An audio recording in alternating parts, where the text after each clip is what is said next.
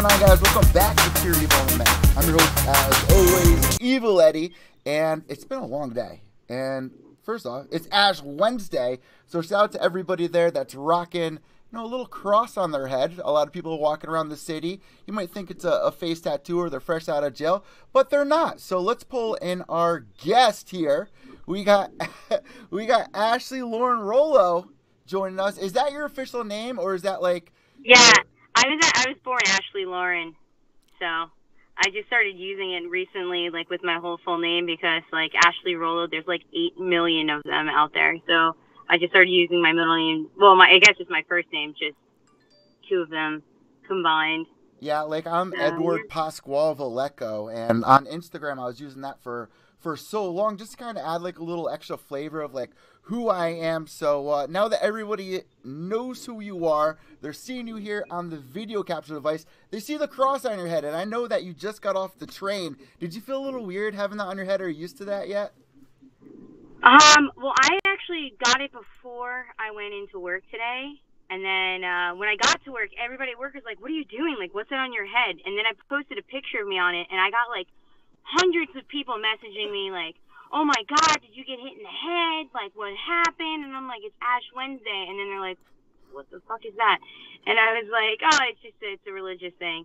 But like on the train at that point, like people were just like, "All right, somebody just needs to take a shower," kind of a deal. Like people like thought like it was like dirt or something. So I was like, whatever. Like I was talking to my mom before, and she's literally at home, like in the living room. It's still on her forehead. I was like, "Are you gonna wash that off? Like, you gonna keep that on all night?" So, like one thing before we jump into anything further here, one thing that people need to know is like you can't eat meat, and like I was so close to I forgot, and I almost started up the George Foreman grill and cooked up a cheeseburger today. I was like, "Oh my God!" Like it's oh my God, cheeseburger.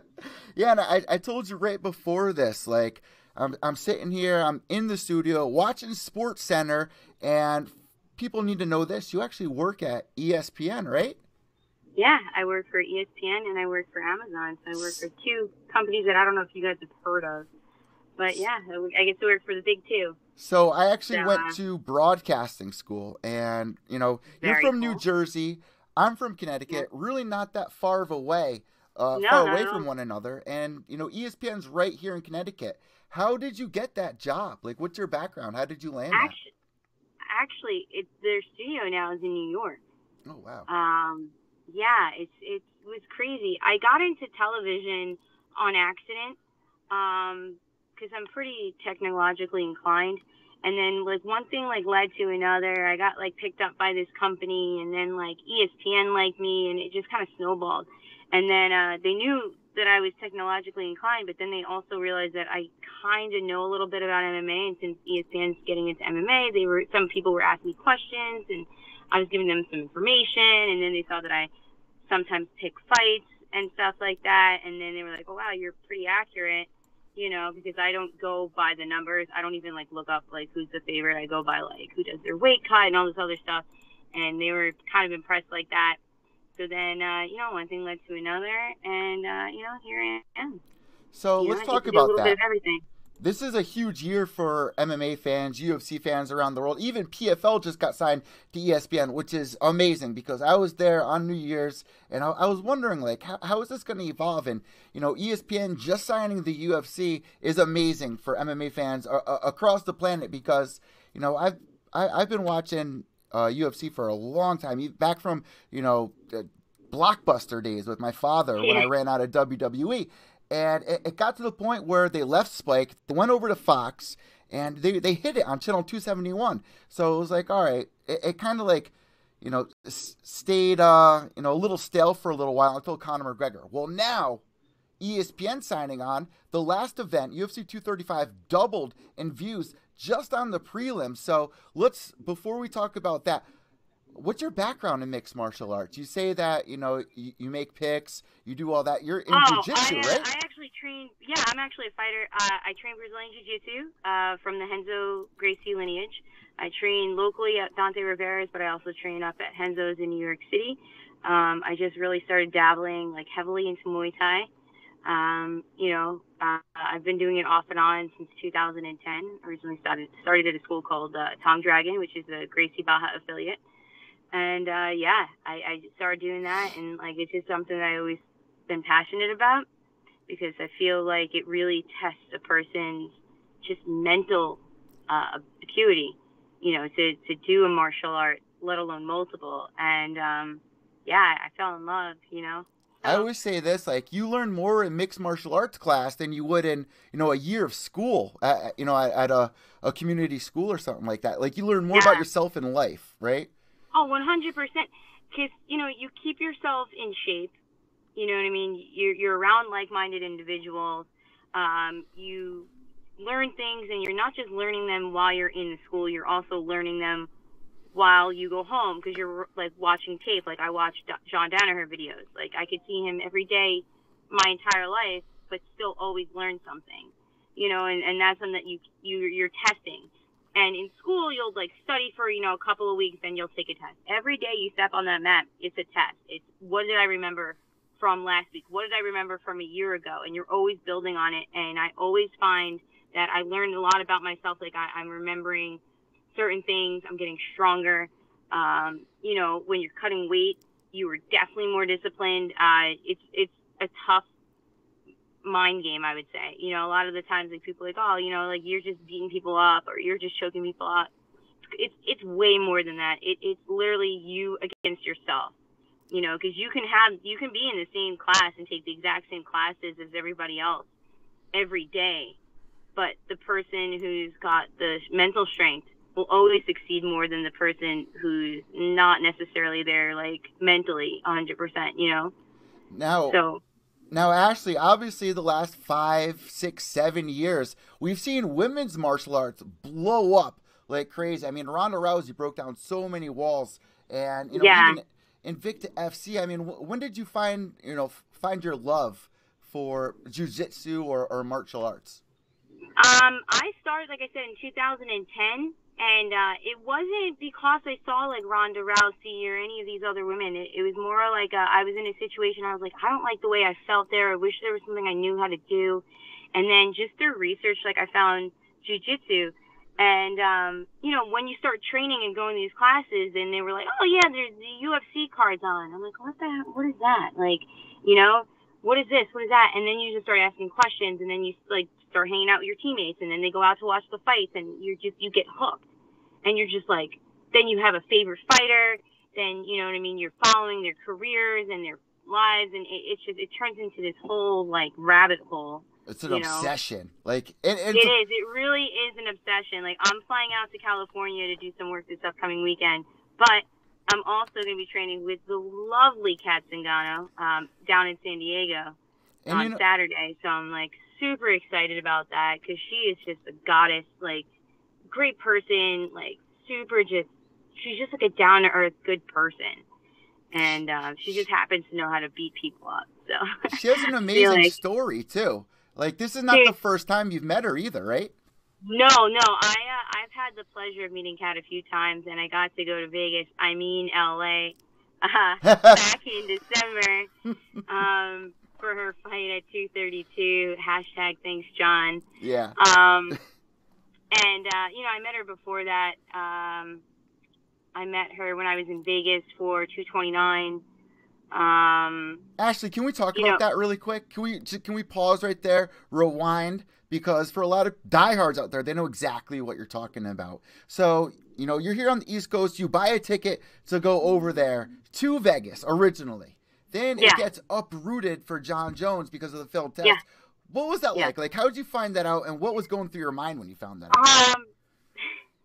So I'm one of those people, like, I just booked my flight to LA yesterday, even though I'm leaving Friday. So I was like, all right, whatever. I'm going to book my flight, whatever. It'll be a good time. I booked my hotel in Vegas. I had dinner reservations. And then I see that he fails. And I'm like, oh, man, that sucks. I wonder who they're going to put on the main card. And then one of my friends, he does weight cutting. He's a weight cutting specialist for a lot of the UFC fighters. I'm not going to name drop him, but he goes, bro, you're not going to even guess what happened. I'm like, what? He's like, they're moving. I was like, who's moving? what are you talking about? He's like, they're moving the card. I was like, they're changing the date? He's like, no, they're physically relocating it. I was like, what do you mean they're physically relocating it? He goes, Ashley, I know it's Sunday. They're fighting in LA. I was like, what? I was like, dude, that's less than a week from now. Like, how are they going to do this? They have to get all new medicals because I don't know, like, how many people are familiar. You have to get a medical to fight, but the medicals aren't good for the entire country. It's by a state-by-state basis. So now I'm like, these people are mid-cut. At the end of their cuts, like, what are they supposed to do? Well, they had to go to LA and get medicals done in California, and it turned into this whole big thing. And I was like, son of a bitch! Like, I had everything booked. I was supposed to go to Andiamo and have a great steak. It's going to be fantastic because I knew I was having a fight coming up, so I wasn't going to be able to eat as much as I'd want in the future. And I was so mad. Like, I had the opportunity to meet John Jones a few weeks prior. And up until me meeting him in person, I didn't like him. And I told him that. I'm like, look, I didn't like you until I just met you now. Like, you were a nice person. And then that happened for LA. And I messaged his team. I was like, look, guys, you know, shit happens. Was I happy about it? No. Did it suck? Yes. Was I out of a bunch of money? Yes. That being said, the MMA community as a whole kind of came together, and like we all like laughed about it. Like I was in the lobby of the Hilton where everyone was staying because all the fighters stayed at the same hotel, and you know you see Gustafsson like just chilling there, and he's just like shaking his head, and he's like, "Oh man, I was supposed to be in Vegas." And we had a cool party for Kat and Chad Mendes because they have the same sponsor, All Tech Gates, and they booked. I was really excited for this. They booked a golf thing at Pro Golf. I think that's what it was called. You know, where you go and yeah, it's like they show it on fancy Ultimate bar. Fighter all the time. Like you're up in the air and there's like all Yeah. these different. Yeah, we know what you're Yeah, talking about. we had Buffer come in there to chill with us. Like we had Vegas like booked to a T. And the last time I was in Vegas was for a UFC fight. Like I said, 229, and Dylan Dennis messed that whole thing up. And I'm like, it's like I'm not meant to go see fights in Vegas or something. And, you know, like, we didn't have a post-fight party booked. It was, like, running around, like, last minute. Like, Chad and Kat had to, you know, worry about getting there because they had to actually fly to Vegas, do their pressers there, and then fly to California. And everybody was like, this is bullshit. Like, this is absolutely, like, why are we doing this? So when you get on an airplane, it doesn't help your weight cut. Like, No. sometimes most people put on weight. Like, I know if I flew to my fight in Atlanta, I'd put on 2 pounds. You know, I know that that's going to happen. And, you know, it was just like, it was chaos, but we all came together. We all, like, laughed about it. Everybody got, like, drunk in the lobby the night before the fight. And then, like, the day of, like, everybody's just, like, drunk, like, in there. And it was just, you know, like, you can't help but laugh. Like, they uprooted, like, an entire card and their families. And my teammate, Corey Anderson, was actually fighting on that card, too. And his wife is super pregnant, and, like, she had to fly out there, like, his family. It was, like, this whole thing. But, like, looking back, like, we were like, wow, like, that sucked. But we all got along, and it wound up working out for itself. But, I mean, it was just, it was unreal, man. 10 years from now, when you look back, that's something that you'll never forget, at least. I know it's frustrating, and I spoke about it. All of the media members spoke about it till we were blue in the face, and we raised awareness about it as much as we could, but, you know, there was nothing that anybody can do. And, you know... Yeah, the money is there, you know? Exactly. So, let's talk a little bit about this. I mean, you're working over at ESPN. What exactly are you doing over there? I'm doing a lot of different things. Lately, I've been doing more time at Amazon because they just started launching a studio in New York, and they needed some engineering help. I also sometimes run camera, but for ESPN, like I was doing a lot of their like engineering work. But then, like I said, a lot of the hosts didn't know anything about MMA, and since they started doing MMA, like before the show, they, what is this? What is that? And some of the people there knew boxing, and they were using boxing terminology, so I would like be like, no, don't use that word, use this word, because that word is an MMA word, that word's a boxing thing. And so I started giving like little tips and tricks of the trade to them.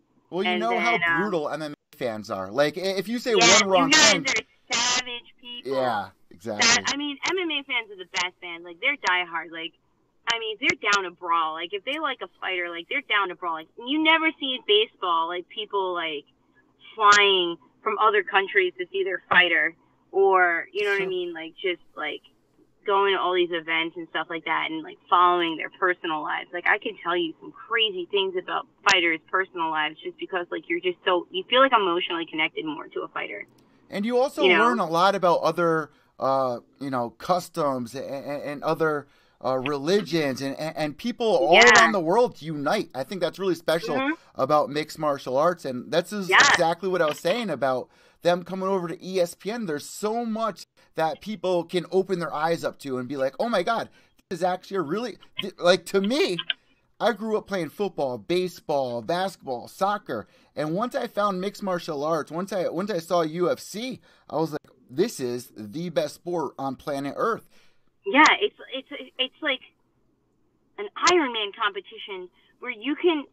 I always thought it was cool how you have the power to kill someone, but you don't. You know, I was like, this sport is like brutal, but like amazing and beautiful in the same respect. Like, we're all made out of the same thing. We all have skin, we all have bones, we all have muscles. But Exactly. what you can get your body to do and how you can train your body. Like, I've been to the Performance Institute. It's like a lab for human beings. Like, it's absolutely insane, like, what they're able of accomplishing over there. You know what I mean? And it's at this point where, like, you know, Habib won't fight during Ramadan. You Mm. know, that people are like, well, what's Ramadan? And then it forces people to look it up and learn about that custom. And, you know what I mean? Then you have the people from Africa, you know, Usman, he just came out and I don't want to say demolished Woodley, but you've got these guys coming up from Africa. Now, I wouldn't put it past them to start doing cards out in Africa. You know, you're uniting the world in a time where we need it, where we're so divided.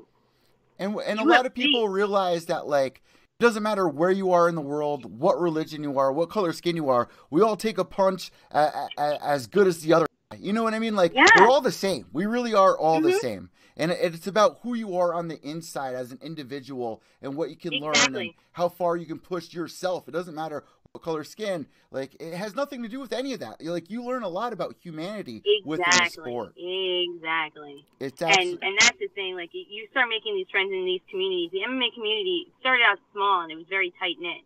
And then now that it's growing, I've met some absolutely amazing individuals, fan base wise, through the MMA community. And I have friends now all over the country. I could go train up in, you know, Minnesota, Wisconsin, Chicago, Oklahoma, like all these different places, California, you know, New Mexico, Arizona, all these places. I didn't know anybody before MMA. I didn't know that. And I'm making all of these new friendships, relationships. Like, I see how these people are doing, how, you know, they have a baby coming and this, that. It's amazing. And you I can't even put it into words just how good it feels, like how this community is. You don't see that camaraderie with baseball or football. This is You know, also it's why ESPN is so special because it's going to open up so many eyes to people that have, viewed our sport as huge. You know what I barbaric. mean? And it's the complete opposite. It's the complete You have people opposite. who are tuning in. You were just watching SportsCenter. SportsCenter now is going to start putting on more and more MMA stuff and stuff like that. And people, your average listener, if you're a fight fan, you're a fight fan. You don't need the ESPN to tell you that. But then you've got these people like, what is this sport? Like, my mother now watches the UFC because she saw it on ESPN one night after, like, a baseball game. You know? And it's at this point where you're gaining a more diverse fan base. And now, you know, you have more and more cards coming. Before it was like once a month. Now it's like once a week. With Well, just, you know, the UFC alone. And all these people up and coming, they're putting in this work, and ESPN is showcasing the art. people You leave know, it's ESPN amazing. on idle. Like you can go to any one of your uncle's house, any one of your buddy's uncle's house, and ESPN is most likely on the screen. You can go to any bar, ESPN is on the screen. It's going to reach so many Yeah, people. And one thing I yeah. really am happy about with ESPN is them signing on Ariel Helwani. I love Ariel. I love him. I love his team. I love his producer, Brittany. They are, when I tell you, people who are passionate about what they do, you don't get better than Ariel Helwani. He is the most humble, down to earth, like, individual. I mean, I've been out watching fights with him and stuff like that, and every person who wants to take a picture, no matter what, he'll take a picture with that fan. He'll chit chat. It's just, Oh, he is literally a blessing. And I know that there's been friction between Ariel and Dana and the UFC and everything else like that. But you know what? I think for the common good, everybody's kind of gotten along and been working together, and it's just, he's just stellar. I mean, the way he doesn't fight, and he's a very good analyst when it comes to that. He puts it in a way where people on the outside can actually relate to. He kind of bridges the gap because he understands the fighter mentality, but he also understands the publicity and the public's view. And I can't commend that man enough. Like, he's really helping this sport up. I'm so happy. Like, even I want to end on this before we talk a little bit about yourself before we end the interview. Like, right before I shut my TV off on SportsCenter, was they were airing an interview, or not an interview, a commercial of Conor McGregor and proper whiskey, and then you tune into a UFC card and you see Stephen A. Smith. It just feels surreal. It feels like we've put so many years into Smith this. Is a man. And it's becoming real. It's happening. Yeah. We did it. We, as a fan base, we took a sport that didn't exist. It literally started, the UFC started in Boston with Dana White having fights out of a closet in a hotel. That's how it started. It was like an underground fight ring. And now we're everywhere. We're in every country. Every country. You know what I mean? Somebody in one country has something to say about the UFC. Even if it's just one person. It's worldwide.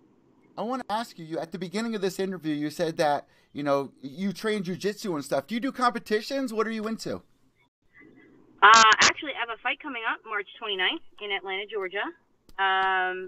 I do jiu-jitsu tournaments. I won NAGA North American back in November. I did compete in Worlds in December, just in no-gi. I lost to the girl. I had her beat on points, but I lost to the girl by submission, who eventually went on to win the whole division. But, I love to compete. I'm always competing or training for some type of event because I feel like you can only learn so much in the classroom. You got to test your skills against strangers. So, I'm always pushing myself. But, yeah, I have a fight coming up, like I said, in 3 weeks. And you actually, it seems like you're really into social media, which is a huge thing nowadays, and mental health awareness, which I want to talk to you about really quick. Nowadays with social media, you see a lot of people getting bullied. You see, I can't even imagine. Bullied. Yeah, everyone, I get bullied. World champions get bullied. It's crazy. It's crazy. If you go through my inbox on Instagram, I'll have people telling me to kill myself, people telling me really weird sexual things, and then I'll have somebody saying, "You changed my life, thank you for that." Yeah. It's absolutely insane, the way that social media works. And I can see that internet bullying is becoming a real thing. Trolling, it's real. I used to do it. Sometimes I do it. I only do it really against Dylan Dennis because it's a thing that everyone does. I mean, you know what I mean? It's a thing that everybody does, but I'm not vicious about it. But you see some people really, really get down and dirty with other people, and people who don't have that mental toughness, I could see it breaking them as a person. And that's why we have such high suicide rates these days, and oh my God, why there's so many people who are just depressed day in and day out. Imagine being 12. Remember when we were in middle school and high school? Imagine going home and then, logging onto your Facebook and then seeing the one kid that was making fun of you, but yet 50 kids from your school like that. That means it's they're ganging up on you. It's awful. It's awful. And that's why, I feel like, bullying and harassment, it needs to be stopped. And that's why my fight's actually a charity fight, and I'm fighting for Warriors of Purpose. And it is a mental health charity where they put on seminars, and we're trying to get one going for the New York, New Jersey area. If you guys ever want a mental health seminar, hit me up. I'll give you guys the contact information, any of the viewers, listeners, whatever. If you just need somebody to talk to, hit me up, and they're just spreading awareness. Life sucks for all of us equally. It might be different, but at the same time, life is beautiful for everyone. And they do a really good job of bringing the awareness where we are humans. We are someone. And, people forget that. People forget that other people have feelings, and they just put others down just to feel good about themselves. And I'm like the first person, if I see somebody getting bullied out in the street, like, and it's happened. I've actually confronted like grown ass men, like 6 foot plus tall men, and I have a mouth on me. I'm from New Jersey. I don't mess around. And I've confronted them, and they're like, "What are you gonna do about it?" I was like, "Oh, I could bully the bully. Like that's, I don't care about that, you know." But I feel like we need a world where there's less victims. And that's why I suffered from depression for a really long time when I was sick. And, you know, it's a case that's, like, really close to my heart, you know. And I think that if one person does something small to change somebody else's life, it could become a chain reaction. And, you know, we all really need to start talking about it. It affects everyone, but everybody's afraid to talk about it because they don't want to be ostracized or, oh, you're weak, you're this, you're that. No. Listen, I'm tough. I'm strong, you know what I mean? I'm not ugly, I'm in shape, and I suffer from depression sometimes. We all do.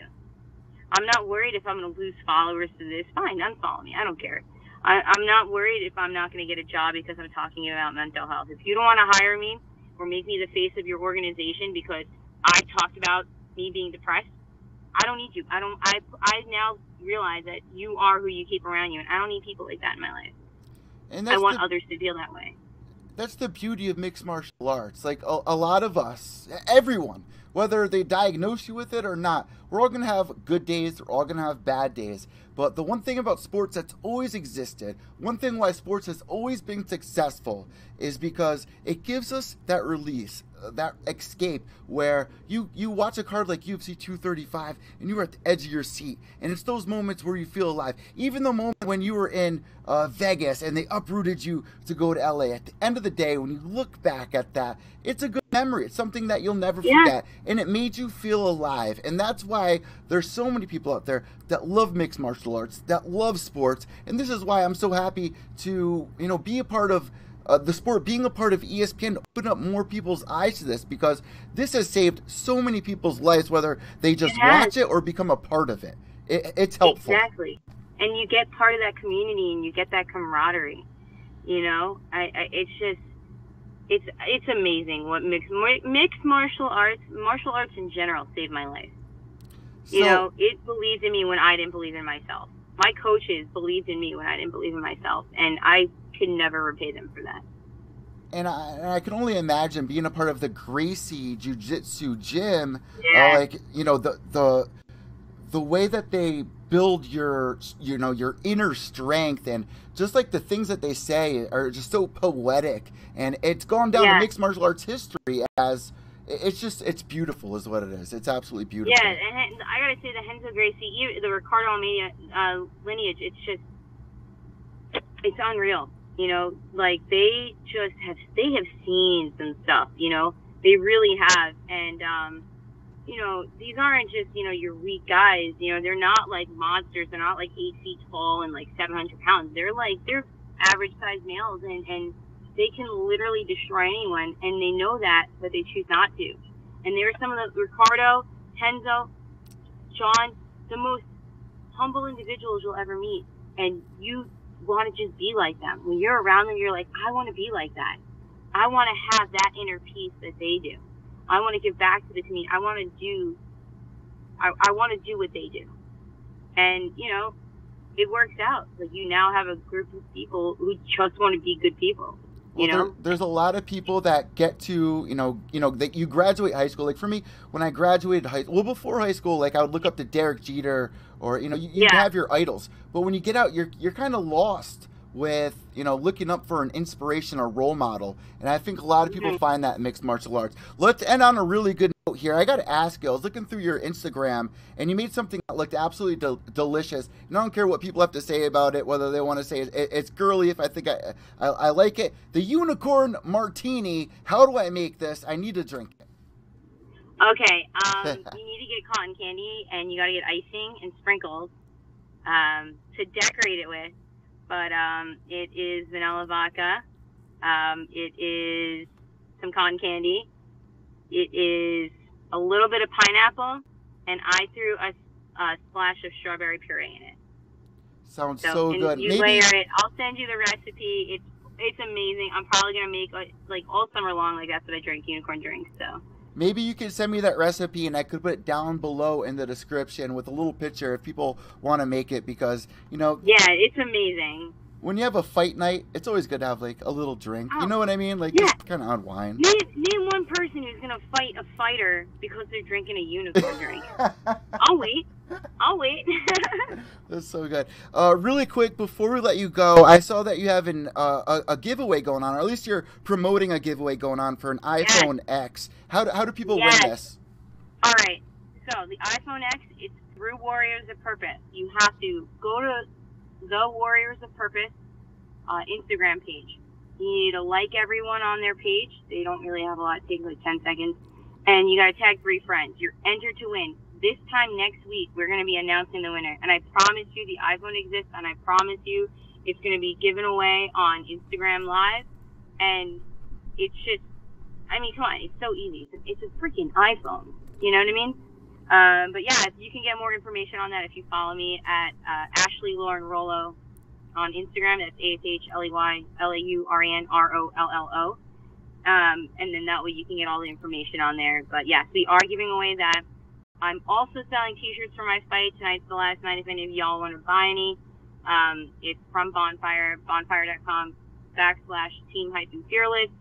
And all money goes towards Warriors of Purpose. So, yeah. And right now, the time that we're recording this, guys, it's March 5th. When are they announcing the winner for people listening? Maybe it's a day or two later. March 13th is going to be the day that they announce it. It's going to be 8 p.m. Eastern Standard Time, 5 p.m. Pacific. Ashley, I want to thank you so much for joining me here on Pure Evil MMA. No problem, man. I'm happy to come on. Let me know if you ever want to do this again, man. Yeah, I'm sure I'll see you soon at one of the events, or I'm sure we'll link up at some point. Before we let you go, what we like to do is if you have any sponsors, shout-outs, anything at all, first off, shout out to Iron Shin Muay Thai for hooking this interview up. If you have any... amazing group. So, yeah, shout out to them. Shout out to NJ Nutrition. They're my supplement company. I actually, just bought stuff from them today. They're amazing, keeping me in fight shape. Thrive Wellness. We got the best cryo in the area. They are one of 2 facilities with a full body box cryo. Amazing. Alltech Gates. Shout out to you, Rob, for changing my life. Cash Championships. Gary Tonin's company. Pretty dope. And ESPN, Amazon folks, what's up? See y'all this weekend. So, Ashley, thank you so much. And really quick, no problem. Your fight, if people are in the area, where can they go get tickets or watch you? If they're in Atlanta, hit me up. It's at Monday Night Brewing. It's on Friday, March 29th. Doors open, I believe, at 6 or maybe 7. Not 100% sure. I'll obviously be there sooner. But yeah, come by, say what's up, watch me beat somebody up, watch me get beaten up. Either way, it's going to be a good time. I'll put on a good show for you guys. So, check it out. Ashley Lauren Rollo, thank you so much. Have a great night. I'll let you go now. And we wish you best of luck in the tournament. Thank you. Have a good night. All right. There you guys go. Ashley Lauren Rollo joining us here for the first time on Pure Evil MMA. What a treat that was.